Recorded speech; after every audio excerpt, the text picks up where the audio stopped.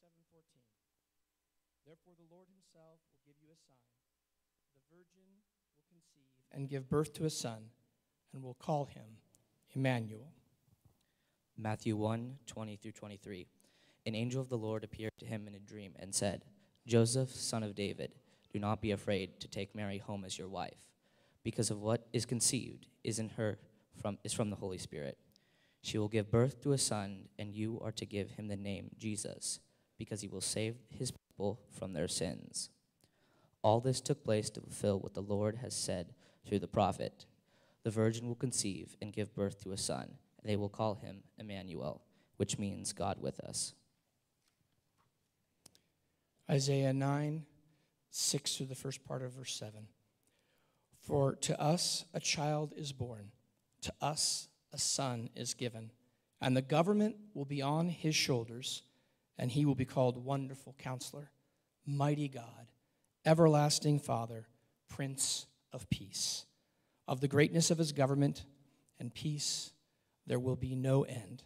He will reign on David's throne and over his kingdom, establishing and upholding it with justice and righteousness from that time on and forever. Luke 1:30-32. But the angel said to her, Do not be afraid, Mary. You have found favor with God. You will conceive and give birth to a son, and you will call him Jesus. He will be great and will be called the Son of the Most High. The Lord will give him the throne of his father David. Let's pray. Lord God, we just thank you so much for your promises. And Lord, you knew that we could not get it done. You knew that we were in trouble. You knew, Lord, that we needed a sacrifice and that you were willing to do that. And Lord, on Christmas, it truly is a day of gifts, the greatest gift, eternal life through you, born, Lord, so that you might die in our place. It's crazy. It's amazing. And we just thank you for that. We thank you, Lord, that you have made a way for us that even this morning, all these thousands of years later, we can continue to celebrate Christmas. We can continue to come and worship you. We can continue to come and learn and grow and understand and know you more. And we can continue to come before you together and bring our requests to you. And that you continue to care and love. And that you are able to do what we cannot. And so, Lord, we just bring our prayer requests this morning before you. Lord, we just want to lift up to you, Lord, Denny and Sylvia Hall's grandson, Landry. Yeah, 9 years old. He's been through so much, Lord. All these years, just had a hard time, Lord, with leukemia. And then now, Lord, his kidneys. And going to Seattle Children's Hospital and trying to figure out what's going on. I just ask God that you would be with Landry. I pray, God, that you would be healing to his kidney, to his body. I pray that you might give the doctors wisdom. I pray, Lord, that you would be with his family, and that you would bring them peace. We just give them to you and ask, would you to bring healing and do what only you can do. Lord, we also want to lift up to you, Lord, we just pray for Phyllis Marks. And Lord, we just miss her and we just love her. And we just thank you, Lord, for all the many years that she was here with us and we got to see and talk with her. And Lord, she's still part of our family, even though, Lord, she's moved away. And we still just love her, and we just ask, God, that you would be with her and bring healing to her body. And we thank you, Lord, that she's at her house, and, Lord, she's doing better, but we just recognize that she still doesn't feel 100%. And so we just pray, God, that you would bring healing to her and that she would be able to regain fully, Lord, all those abilities and things that she was able to do before, and that she would feel better. Lord, we also just want to lift up to you, Lord, Mandy Dockweiler and Nate and Aubrey and Lord, Ashlyn, the whole family. We just ask, God, that you would bring healing to her body. We thank you, Lord, that she is looking like she's going to be able to go back to her house and do her continued recovery there. But, God, it's just a crazy situation with these anaphylactic situations that have come up now 3 times in like 2 years. And, Lord, they don't really seem to have fully an answer for what to do. And it's just very frightening to not know what's causing these very serious life-threatening situations. But we thank you, Lord, that each time, Lord, you have provided and you have stabilized and saved her, and that she has been okay. And we just ask, God, that you would continue to do so and bring healing to her body and restore her physically. And then we ask, God, too, for wisdom to know what's going on and what to do about it. But at the end of the day, we lift her up to you, the great physician, and ask, God, would you bring healing to her body? And would you give her kids, would you give her, would you give Nate, would you give just the whole family peace? Lord, we also just want to recognize, too, there are many different requests, Lord, here represented this morning in this room as well as at home. And you know each and every one, whatever they may be. Lord, all the children that are in here, I remember praying to you as a little boy, and you heard me. I know you heard me, and you helped me. All the way up, Lord, to whatever age we might be and whatever the situations might be. We just again thank you that you hear and that you care. And we give these situations to you. And I pray, Lord, this morning and ask that you might give to those this morning what they need. Strength, power, wisdom, peace, hope, strength, perseverance. Lord, whatever it is, we ask that you would take these situations and you'd work them together for good, as you promised to do, Lord, for those who love you and are called according to your purpose. And we ask, Lord, that you would give, Lord, just assurance this morning that you see. You're the God who sees. You know what's going on, and that you haven't abandoned or left anyone, that you haven't forsaken them, that you're with them, as you said, Jesus, even to the end of the age. And so, Lord, we just ask, God, that you would encourage each person this morning. And we also thank you, too, for Steve and for bringing healing to his body and for bringing him back and to us. And we just ask, God, that you would speak through him in power this morning, and that you would just continue to grow us and transform us and change us and make us more and more like you, both as individuals and as a church. We pray all these things and ask them in your great name, Jesus. Amen.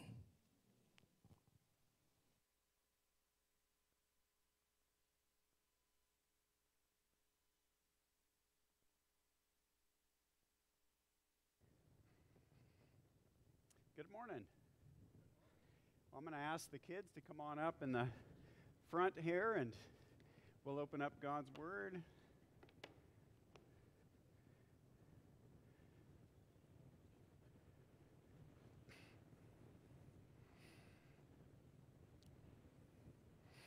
There's chairs open on the other side, too. You guys don't have to move. They'll just fill in over here. There's chairs over there. There's chairs over here. All right. Cool. Yeah, you can come right over here. Right there. There's a chair right there. Yeah. All right. Well, good morning. Good to see you. Hi. Hi. Hello to you guys, but you don't matter. You're not children. So here you go. Hi. Good to see you guys this morning. Hey, what's coming pretty soon in a few days? Christmas, that's right, is coming pretty soon. So I'm going to talk a little bit about Christmas story in a way that's a different part of the Christmas story. So first I'm going to start way back in time before Jesus was born, like a long time, way back before Jesus was born. In a country called Egypt, God's people lived there, and they were slaves. So the fact that they were slaves, yeah, come on over, means that they couldn't do what they wanted to or be where they wanted to be. They worked hard. It's good to work hard, but they worked whatever people told them to do. They weren't free. So God's people were slaves, and it's like a waterfall. I don't know what that is.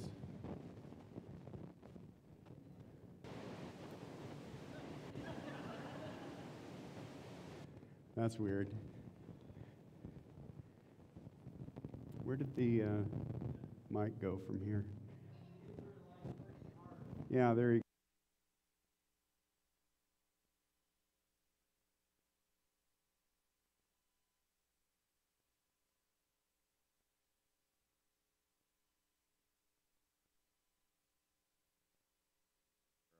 He got scared of the slaves. He decided he didn't want them to be very many of them, and so he decided to do something that was awful. He ordered that all of the new children, all the new babies would be killed. Isn't that awful? That's awful. So he ordered that would happen. Now, there was a person who was born named Moses, and his parents did not want Moses to be killed, and so they did something really unusual. They put Moses in, remember this story? What did they put him in? Yeah, a basket that they had covered up with stuff to keep it from leaking, made it into a little boat. Actually, the word for it is ark. So they put him in a little basket, covered it up, put him in the river, and pushed him out in the river. Isn't that weird? But they wanted to save him.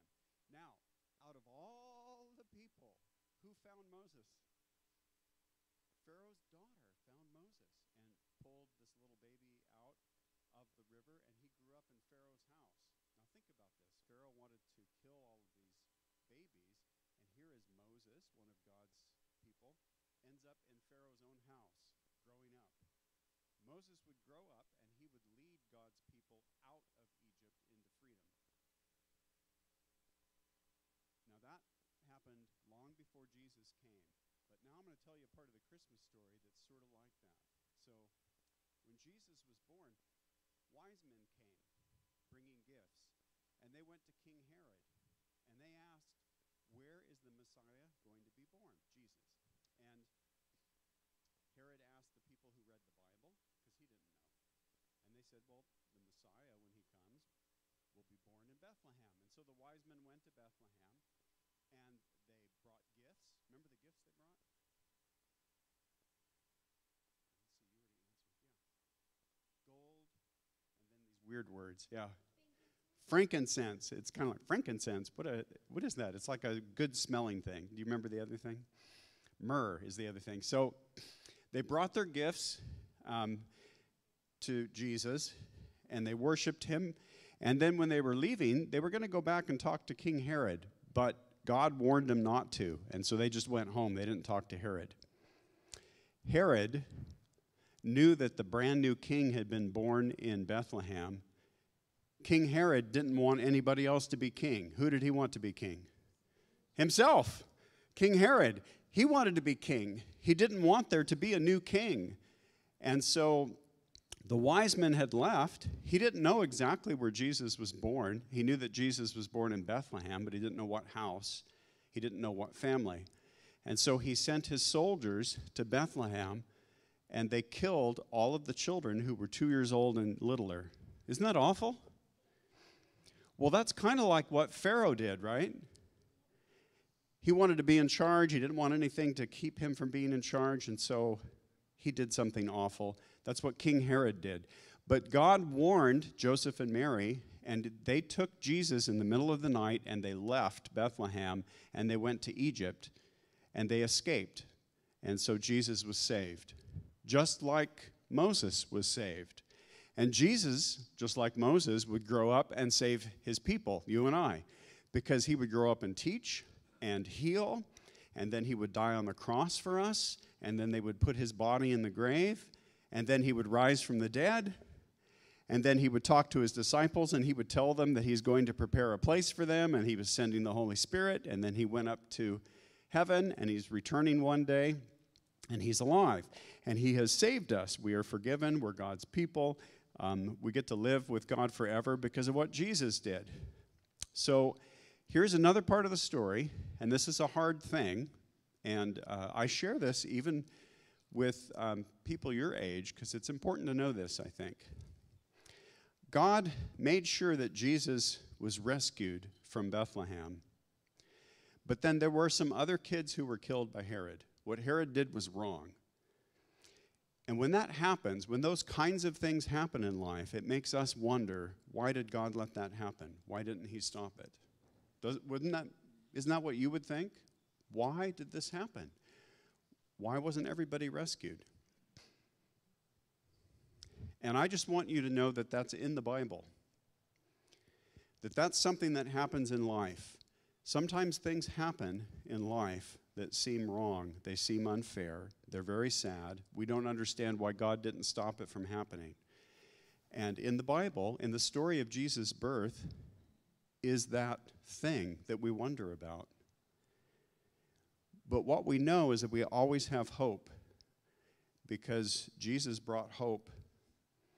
Like, even if the worst thing is to happen, we know that we go to live with God forever. So even the worst thing can't hurt us.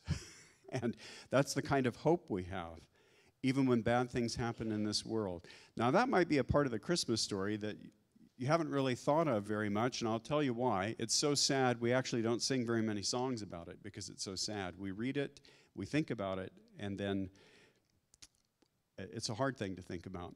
But that's one thing we do here at church when we come.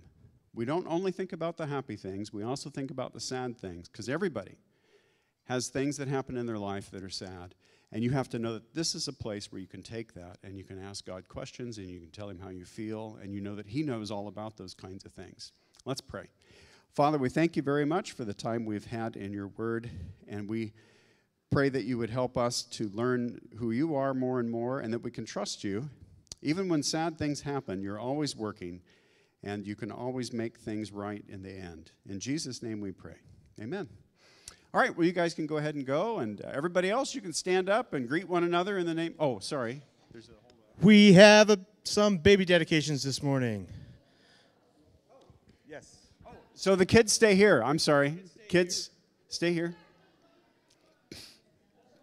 You're almost done. Yeah. So we have some kids we're dedicating this morning, so that families come on up.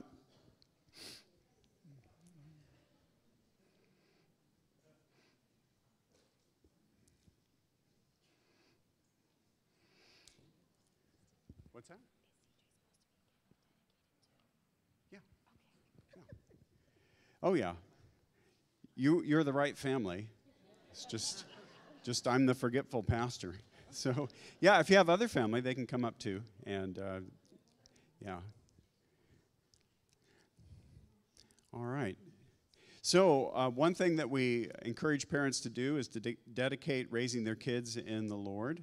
And so we'll introduce the children, and then we'll pray together. And this is a good Sunday to think about the preciousness of kids. So why don't you introduce us to your little one? Hello, this is Salome Cassidy Trimble. She was born July 28th, so she's like 4.5 months right now. She's a sweet little baby. And we want her to grow up to know the Lord, and ask that he would just bless her and take care of her. That's awesome. So I'm going to ask you to stand and commit to do your part for Salome. First, I'm going to ask Mom and Dad, is it your intention to raise up your daughter in the Lord? Yes. Yes. And is it your desire that God's blessing would rest on your daughter? Yes. Yes. And as the people of God, are you willing to do what God leads you to do to help these parents and to help Salome as she grows? If so, say, we will. Amen. So I'm going to pray. Hello there. Salome Cassidy, right? Father, we put your blessing upon Salome Cassidy, and we speak your name over her. In the name of Jesus, in the name of the Father, the Son, and the Holy Spirit, we pray that your blessing would follow her all of her days. Father, we pray that you would guide her steps, help her with those forks in the road that she'll encounter, help her to trust you, help her to call on you. We pray that your presence might be evident to her, even when she feels alone. Father, we pray that you would go with her in strength. In the name of Jesus, we pray. And all God's people said, amen. And then over here, why don't you introduce us? So down here, this is CJ, or Corey James Long. We named him after my dad. He was born March 2020, so as you can imagine, he didn't see many people for the first year of his life. So we're kind of getting around to this now. He's 2.5, or a little over 2.5. He talks a lot. But he's super fun, and we want him to grow up in the Lord. Amen. So Mom and Dad, is it your intention to bring up your son in the Lord? Yes. Yes, it is. And is it your desire that God would bless him all the days of his life? Absolutely. All right. And as the family of God, will you do whatever God calls you to do to help these parents and to help CJ as he grows? If so, say, we will. Amen. All right. Well, CJ, I'm going to pray for you. All right. Father, we thank you very much for CJ, and we pray for Corey James that you would watch over him all the days of his life. We pray that he might see the path ahead. When he has doubts, he might know that he can pray and that you will answer. We pray, Father, that you would guide him through the joy and through the sorrow. Father, we ask that your blessing would rest upon him and that your son Jesus would become his best friend. Father, we pray that the Holy Spirit may lead him. And we ask your blessing upon this little guy in the name of the Father, the Son, and the Holy Spirit. Amen. Amen. Amen. All right, you may be seated.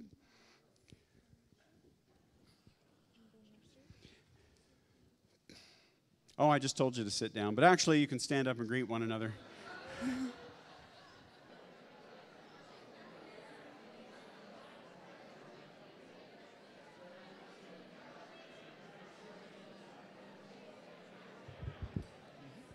All right, I'll go ahead and ask that you grab a seat. And David, we'll see if this is working. Is the cordless mic working? Is the cordless mic okay, or is it weird?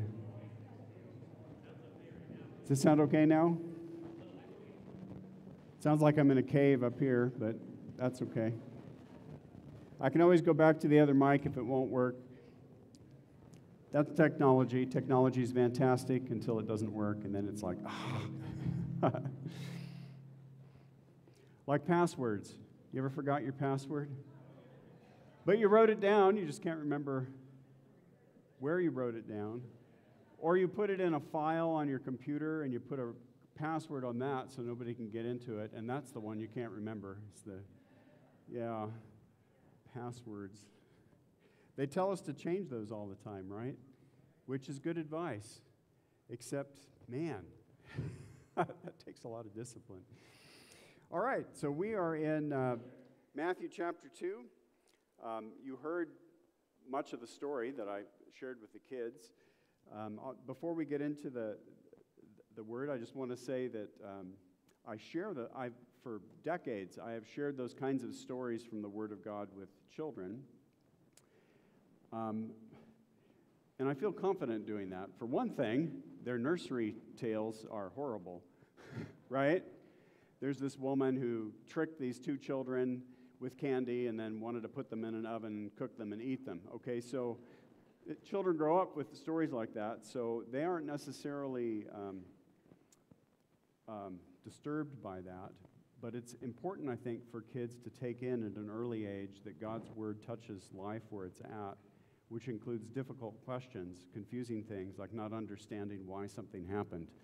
I think it's a disservice to children to just paint a rosy picture for them until they turn 12 and then tell them, oh yeah, here are these other stories in the Bible that we didn't tell you.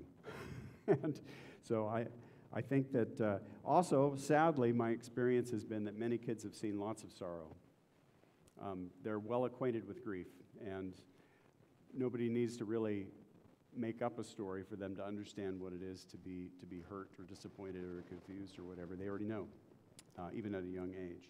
And so I encourage you, as parents and grandparents, you don't have to go overboard in this regard, but you don't need to, I think, shy away from telling kids, and this is what happened, and this is what happened, and this left people confused, or the person was angry, and so they prayed this way. I've talked to many people who struggle in communicating with God because they really don't know how to talk to Him. And they think that they're not allowed to be angry at God. And they think that because they haven't read the Bible. And there are people in the Bible who God loved deeply, who got really mad at Him. And you need to know that, at times you will be angry at God and you're going to be disrespectful. And the reason is because you're telling Him how you're actually doing, like what you're really feeling. You're really communicating, not pretending. And that is so important in your healthy relationship with God, to be able to speak to Him what is going on in your life and how you're actually feeling. If you can't do that, it's really hard to feel close to God because you feel like you have to pretend to Him. And it's difficult. There's too much distance. So this is not in the message. This just came up from talking with the kids. But here's an example. Jeremiah, we're going to look at Jeremiah a whole chapter in just a moment, even though we're in Matthew. He got really angry at God one time, and his prayer went something like this. God, you're undependable. You're like a creek that I thought was going to provide water, but then it ran out, and there's dust. That's you. And that's how he felt. He felt like God was undependable, and that God had promised this refreshing, existence, and then he wasn't there. That was his prayer. And, God didn't judge Jeremiah for that prayer or tell him, how dare you talk to me that way? But he did tell Jeremiah, that's not me. I'm dependable. I'm the most dependable thing in your life. And Jeremiah got closer to God. But he got closer because his first prayer was angry, because he felt angry. And what I'm trying to share is that is in the Bible. And that's why it's so good to be in God's Word, because then you have a healthy relationship with God by seeing how other people did it and how they communicated to God, and you pray with confidence, knowing that you can say these things to God. This makes no sense. This seems unfair. I don't understand why you're not acting. When you're praying like that, when you feel that way, then you also feel joy and closeness and intimacy because you've been real with God. And that's so essential to our relationship with Him. And I have found over and over again that people who feel far from God have not learned to be honest with Him. And it's as simple as they feel distant from their mom or their dad because they've never told their mom or dad how they really feel. And so they feel far apart from them. And the same thing is true in their relationship with God. And this has a lot to do with the message, because we're looking at something that seems so unfair. Like, what was God doing? Saving His own son, but not anybody else's. What if you were a parent whose child was killed in Bethlehem? How would you feel? Great job saving your own son, God. Isn't that how you would have felt? That's how I would have felt. And so this kind of prayer, I think, is important in a journey with God. So first of all, can we put the message up on the screen? There we go. Good. We can hope because God is with us. And so here's the first point here. I left my notes at home, so my notes at home are just what's up here. God is with us in rescue. So the first part of Matthew talks about how God is with us, rescuing us. And let's go ahead and stand, and we're going to read these verses here in Matthew. Now when they had departed, behold, an angel of the Lord appeared to Joseph in a dream and said, Rise, take the child and his mother and flee to Egypt, and remain there until I tell you, for Herod is about to search for the child to destroy him. And he rose, and he took the child and his mother by night and departed to Egypt, and remained there until the death of Herod. This was to fulfill what the Lord had spoken by the prophet. Out of Egypt I called my son. And God's people said, Amen. You can have a seat. And so, God is with us in rescue. You can go back to where it says God is with us in rescue. So in this passage, Joseph is warned in a dream to leave Bethlehem. The wise men have just come, and God warned them in a dream, don't go to Herod. And so they went back home, probably to Babylon. And now the angel warns Joseph, Herod is going to come to the city. You need to leave. He's coming to destroy children. And so you'll notice that when does Joseph leave? In the middle of the night. So God gave him this dream, and he did not wait. Would you wait, dads? If someone had told you someone's coming to hurt your child, would you sit back and wait? The sad thing is sometimes we do. We know that there are destructive things headed our children's way, and we just sit back. And sometimes it's because we don't know what to do, we don't know what to say, and we need guidance. But when Joseph received guidance from the Lord, he acted immediately. We should notice that. And so he took his family to Egypt. Of course, there's been a long relationship between God's people and Egypt, and not all of it negative. Sometimes people have fled to Egypt for safety because someone's trying to to kill them. And so they take Jesus to Egypt, and they're going to wait till Herod dies. They don't have to wait a long time. Herod died, we're not exactly sure, like 4 BC, 2 BC, somewhere in there is where this Herod died. There's another Herod that shows up later when Jesus is teaching. That's a different Herod, related, but different. This Herod is going to die soon. And this is almost his last act. Isn't that sad? Nearly the last act of Herod's life is to try to kill the Son of God. And then he'll die. And then he gets to look back on his life of violence and power and greed. And the man killed 3 of his own children, Herod. He actually declared that, or he set up a plan that when he died, one member of everybody's family would be put to death so that people would cry. Because he knew that when he died, nobody would be sad. The plan was not enacted. As often happens with, dictatorial, power-hungry people, when he was gone, everybody felt like what? Woohoo! Yeah, nobody wanted to carry out his orders anymore. What a sad life. A life of violence based on, I want to be the center of the universe, I want to be in charge of everything, I'm willing to kill my own children, I'm willing to kill the Son of God, the Messiah. And then you die. And the Bible tells us after death comes what? The judgment. That's something sobering to happen. Now, the good news, of course, is that there's rescue here. So the Son of God, Jesus, is rescued. And they go to Egypt.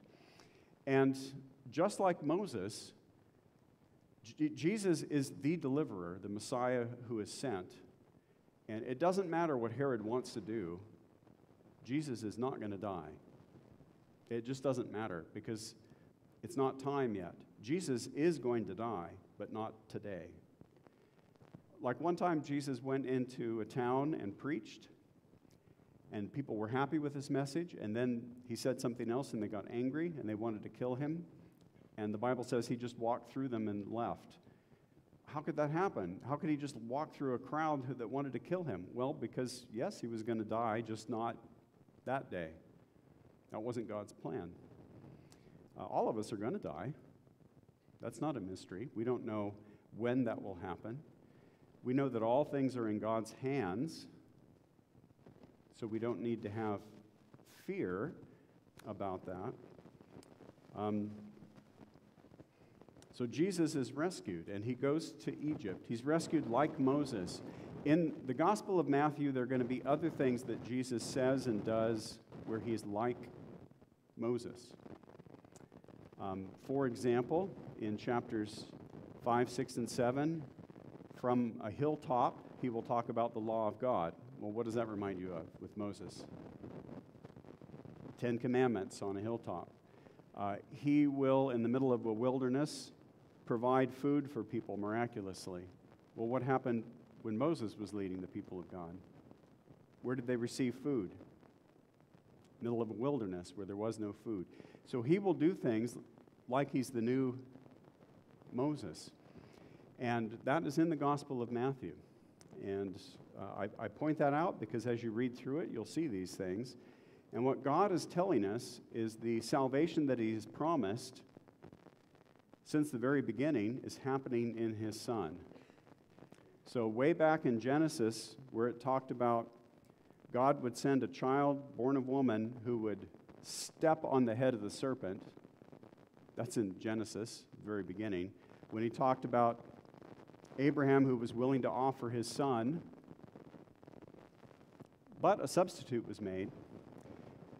When Moses is saved in order to save his people, when Moses feeds the people in the wilderness, when Joshua, which is Jesus' name, Joshua's name is Yeshua, Joshua leads the people of God into the promised land. These are all pictures of Jesus. When Jesus comes, all of that is fulfilled in him. That's why he's so significant. So he quotes from Hosea 11:1, "Out of Egypt I called my son." And if you read Hosea 11, God talks about Ephraim, like Israel. He's his son. And at one point in chapter 11, God says, I have a lot of reasons to be angry at my son, but you know what? I love him. I'm not going to give up on him ever. And that's this chapter, Hosea 11. Out of Egypt I called my son. And so Matthew notices this. And I'm going to point something out here that will help maybe get a handle on this part of Scripture, is these Old Testament quotes, like out of Egypt I called my son, or back in chapter 2, verse 6, and you, Bethlehem, in the land of Judah, are by no means least among the leaders of Judah, for out of you shall come a ruler who will shepherd my people Israel. These are all geographical quotes. They go like this: Bethlehem, Egypt. The next one will be Ramah, and then Nazareth. They're all places. Boom, boom, boom, boom. And they say something about Jesus. So, out of Egypt I called my son. Jesus is like the new Moses who comes up out of Egypt. God calls him his son. He's rescued. And you've had, hopefully, a story of rescue. So, am I the only one that hears all the popping?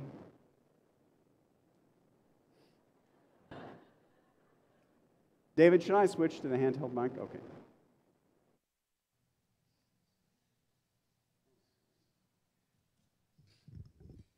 My personality is just so electric that it's interacting with the equipment. So when I was a kid, lived in Alaska. My dad was stationed at Wildwood Air Force Base, which was like a radar station, part of that system of radar stations up in Alaska. It's no longer a base. Little tiny Wildwood was in Kenai. Great place to be stationed, by the way. There's pretty good fishing in Kenai, Alaska, like some of the best fishing in the world. And so it was a great place to be stationed. The base was tiny. I don't know how tiny, but it was little.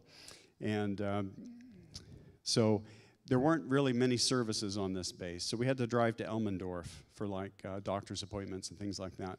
So my dad took me to Elmendorf up in Anchorage for a dentist appointment in the wintertime. And we went up there, had the appointment. On the way home, the road got pretty slick, and our car went off the road and into the ditch. And driving in Alaska is different. If there's a car off to the side of the road, what do you have to do? You have to stop. You might not know that, but in Alaska, you have to stop because that is life and death situation, even if it's summertime, because it can be pretty isolated. People can need help, and you could be the only car that comes by in an hour, so you have to stop. That's different. It's different in California. Let me tell you, when I was in college, I was driving from home to college, and my car started hydroplaning on the road, and I couldn't control it at all, and I hit the side of the hill, and the car went upside down and skidded down the middle of the road. I thought I had gone off the side into the Russian River, is what I thought had happened, because I could hear all of these cars going by. No one was stopping. I could not get out the front because it was smushed. I undid my seatbelt. That's when I realized the car was upside down. Crawled to the back seat area, went out the back window, which had popped out, crawled out, and was standing in the middle of the road. No one stopping. Oh, there's a car upside down in the middle of the highway with a guy climbing out of it. Yeah, I'm late. I gotta get my coffee, So I will tell you from experience that California is different than Alaska. The rule in California is you don't stop anytime for anybody, anywhere. So in Alaska, you stop. Everybody stops. So different people stopped and tried to help my dad get out. They hooked up ropes. They tried to do different things. They could not move the car. We had been there for a while now. We carried sleeping bags in the car for safety everywhere we went. So my dad had me stay in the car. I was 10 and try to keep warm. But at some point, he started to feel like, I don't want my child out here because it's cold, really cold, and there's no heat, and he didn't know how long he'd be there. He also didn't know who else would come by because it's getting late. So a man came by, and my dad asked him to take me home to the base. So I didn't know this guy at all. Really awkward, driving with this stranger in the middle of the snowstorm home. But the man took me home, and eventually a man with a larger truck came, pulled my dad out of the ditch, and he came home a lot later, like 4 hours later. And so we were rescued. We were also rescued by God because, the car had two choices. The car had no choice. The driver had no choice. Going in the ditch or going in the river. And going on the riverside would have meant death. We would have died. But we didn't that day. Now my dad has died. He died of cancer. He just didn't die that day. And I didn't die that day. Some people die when they're little. They die when they're 2. Some people die when they're 92. I don't know why. If you come to me, I cannot explain to you why this is. But what I can say is that day we were rescued. Someday I will die. Guess why it's okay? I stand here already a rescued person. I've already been rescued. Jesus died for me and rose from the dead, conquering sin and death. He's preparing a place for me. If I die, I'm already rescued. But maybe you have a story of being rescued. This is the story that the family of Jesus had, of being rescued. But this family is also going to have another story where they're not rescued. Jesus is not rescued, right? He's falsely accused, he's whipped, he's put on a cross and executed by the government. He's not rescued.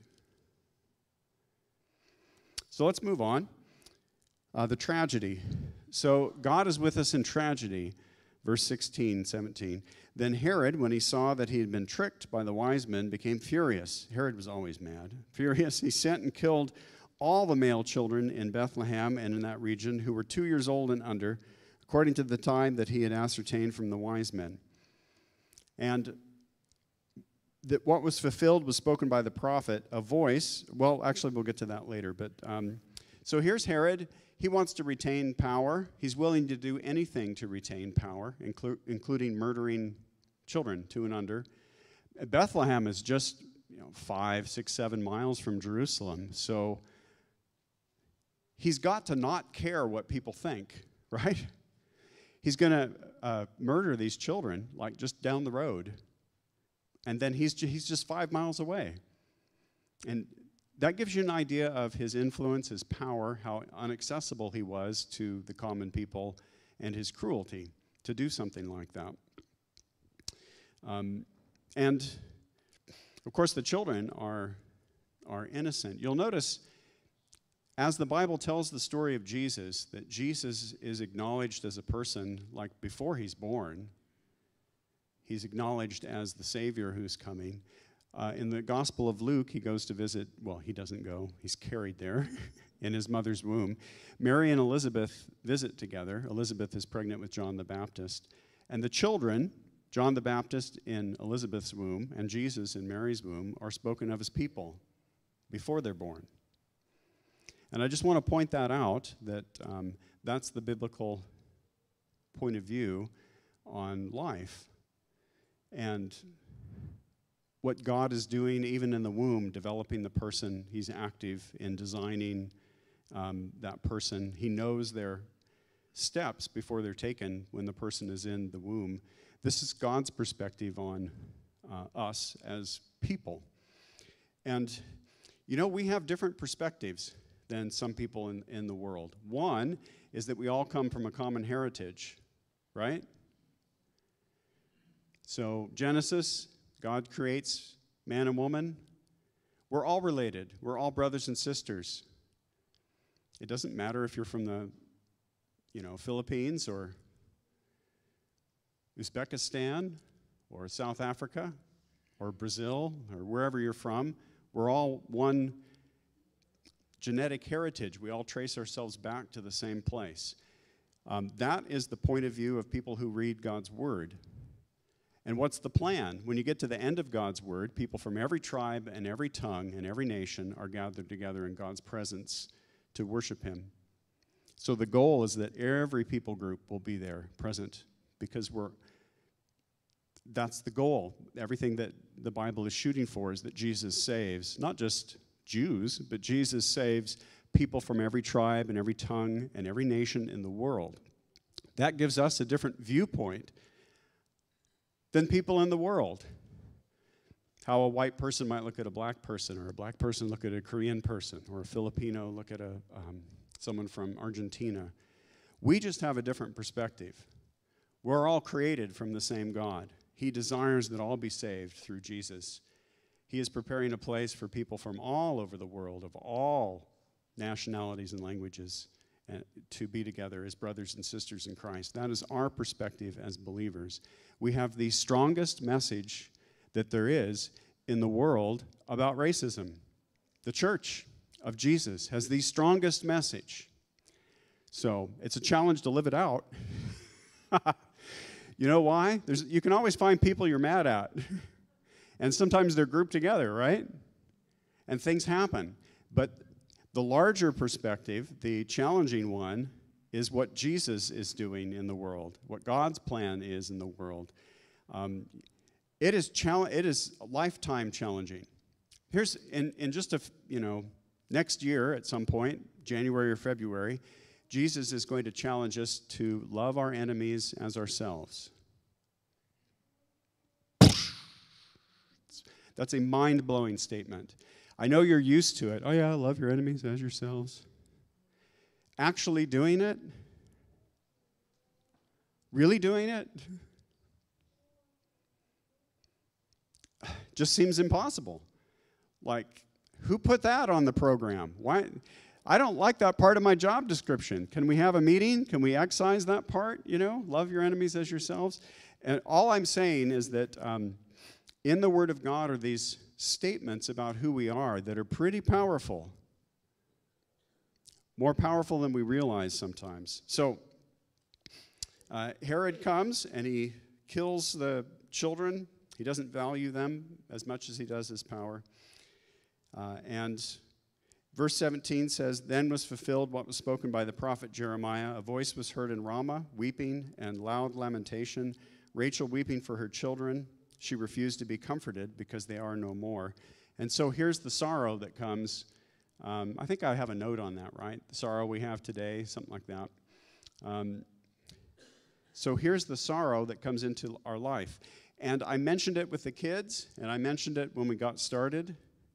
And I have to tell you, you're not really reading this story if it doesn't make you kind of angry that God saved his son, but not the other children.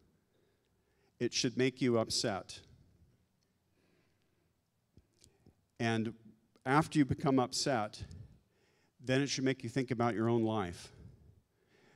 Because there has to be something in your life, if you've lived a while, that you feel has been unfair, that God could have stopped it, that God could have stepped in and made it different, that it doesn't make any sense to you, that God helped someone else out of that, but not me. Like I told a story about a car accident. Some of you might be thinking of, well, I had a loved one who was in a car accident and they weren't rescued. He was, but my loved one wasn't. We have these moments, these things that happen. Actually, I forgot to pray for Ken and Beth's brother, Wes, passed away this week. So I'm just going to pray for the family. Father, we lift up Ken and Beth to you and the whole family in the death of their brother, Wes, and pray that you give them comfort as they go through this time of loss. And we pray for peace that comes with your presence. And Father, we know that all things are in your hands, even the things that are hard, that don't make sense to us. And we pray that you would help them during this time. In Jesus' name, amen. And so when you read this story, to fully embrace the Christmas story, this is a part of it. And it's important because God is sending Jesus to do what? Save us from our sins. Well, do you want an illustration of what sin looks like? How about the king whose job it is to speak up and help those who have no power, goes and kills toddlers and babies so he can stay in power? Does that sound like sin to you? Yet it highlights our world is full of sin and evil, and we desperately need to be saved. And we need someone with authority to do that. Well, Jesus is identified at the beginning of the story as Son of David, King, son of Abraham, the one through whom the whole world will be blessed. That's who he is. Born in Bethlehem, city of David. Ramah is the place where the people of God were gathered before they were deported to Babylon. So at some point in Israel's history, Babylon came and tore down the city of Jerusalem, deported many of the people, Daniel, for example, deported many of the people to Babylon, and Ramah is where they gathered the people, got them all organized, and then marched them off. And Rachel weeping for her children is connected to the nation going down, the city being destroyed, and the people being taken to a foreign land. That's what that verse is connected to. And when Matthew began, what was the high point? You got all these genealogies, son of, or father of, father of, father of. The high point was David, the king. What's the low point? Being deported to Babylon. That's the low point. And so the king, the new king, Jesus, the King of Kings, is born. That's going to be a high point. But here we have another low point. These children are killed by Herod. And a verse is quoted by Matthew, which invokes a place, Ramah, the place where the people of God were gathered for deportation away from their home. Now, what we're going to do is we're going to leave Matthew and spend 10, 12 minutes in Jeremiah to see where this verse, what surrounds it. It's pretty amazing. I want to say one thing before we go and do that, though, is I want to point out that Herod, by the way, was not Jewish. He was, king of the Jews, but he wasn't Jewish. He didn't care about Jewish nation or people or heritage. God loves his people, people of Israel, the people who were slaves in Egypt, the people he rescued through the leadership of Moses, the people who he brought into the promised land through Joshua. He loves his people. He has promised to always love his people, the Jewish people. I am not Jewish, so I'm not promoting my own group here. He has promised to love his people, the Jewish people. Is anyone here Jewish? Did you do the ancestry thing and find out you're 2% Jewish? Okay, right there's a hand. All right, one person, 2, 3. Oh, one, okay, 1%. Yeah, over the course of time, not a surprise. But most of us aren't. I point this out because this is another thing that we have as the people of God that sometimes we get wrong. There have been times in the church's history where the church has been angry at Jewish people. They have described Jewish people as the enemy, the ones who killed Jesus. They don't follow the Messiah. They're the enemy. That's stupid talk, okay?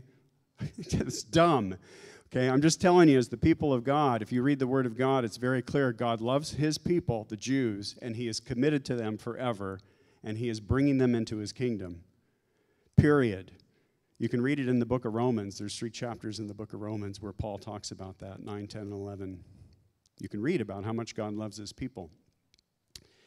God loves his people, and he is going to bring them fully back into the kingdom.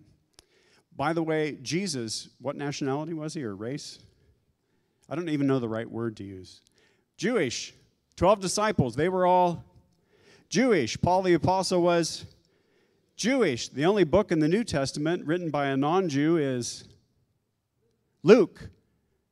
He's a Gentile. Everything else is written by a Jew in the New Testament. Every New Testament book is written by a Jew. God loves his people. So the people of God need to be clear on that. This keeps coming up in our world over the centuries. It's coming up again lately in the media. And I'm telling you, people who read God's word accurately, God loves his people.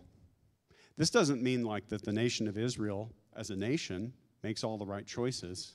It doesn't mean you can't disagree with the policy that Israel has as a nation. Sure you can, just like any nation, just like your own. You can look at the U.S. and say, well, I love my country, but this policy I disagree with, right? You can do that with Israel. You can say God loves his people. This decision Israel's making, I disagree with that. But the people, the Jewish people, God loves them and he's committed to them. And you should know that and not get confused. And I just wanted to make a clear statement about that because it astounds me that this becomes a confusing thing again and again and again and again. So I don't want you to be confused. All right, we're going to Jeremiah. I want you to see where this verse lies in Jeremiah. So you'll need to pop that up on the screen for me. Did I have a thing right before this? We can hope because God is with us. All right, so Jeremiah 31, 1 through 6 says, "At that time, declares the Lord, I will be the God of all the clans of Israel, and they shall be my people. Thus says the Lord, the people who survived the sword found grace in the wilderness. And when Israel sought for rest, the Lord appeared to him in a far way. I have loved you with an everlasting love. Therefore, I have continued my faithfulness to you. Again, I will build you, and you shall be built, O virgin Israel. Again, you shall adorn yourself with tambourines, and shall go forth in the dance of the merrymakers. Again, you shall plant vineyards on the mountains of Samaria. The planters shall plant and shall enjoy fruit, for there shall be a day when the watchman will call in the hill country of Ephraim, Arise, let us go up to Zion to the Lord our God." So Jeremiah is giving these words to people who are being deported. And he's telling them, God loves you. He's not going to give up on you. His love is going to go with you. Okay, the next section. What did I title that?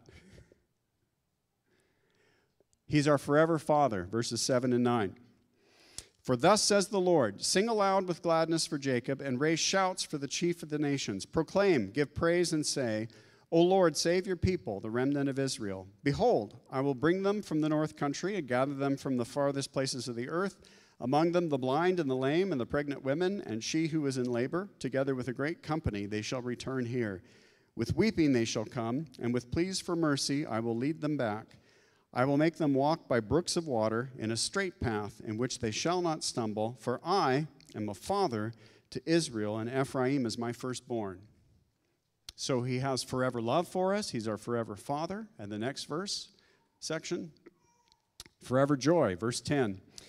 "Hear the word of the Lord, O nations, and declare it to the coastlands far away. Say, he who scattered Israel will gather him, will keep him as the shepherd keeps his flock. For the Lord has ransomed Jacob and has redeemed him from his hands too strong for him. They shall come and sing aloud on the height of Zion, and they shall be radiant over the goodness of the Lord, over the grain and the wine and the oil, and over the young of the flock and the herd. Their life will be watered a garden, and they shall languish no more. And then shall the young women rejoice in the dance, and the young men and the old shall be merry. I will turn their mourning into joy. I will comfort them and give them gladness for sorrow. I will feast the soul of the priests with abundance, and my people shall be satisfied with my goodness, declares the Lord." Forever love, forever Father, forever joy. And then comes this verse, verse 15. "Thus says the Lord, a voice is heard in Ramah, lamentation and bitter weeping, Rachel weeping for her children. She refuses to be comforted for her children because they are no more." Now, this is a real emotion about real events that affect people deeply.